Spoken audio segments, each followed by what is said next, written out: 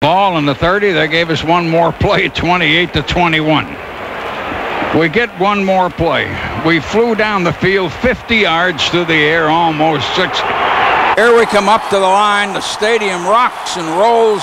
There's no way we can do it with 1 second. Snap. We pick up the blitz, and Bobo throws that thing in the end zone, and yes! Touchdown! Touchdown in the goal line!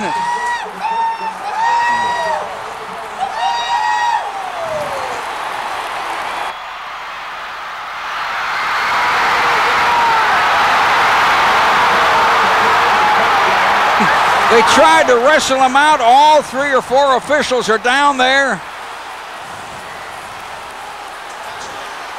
They rule touchdown.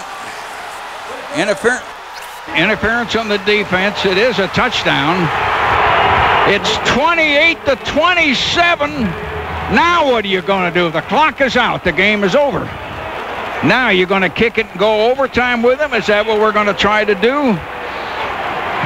He landed sitting down with a man wrestling with him. He was facing across the field.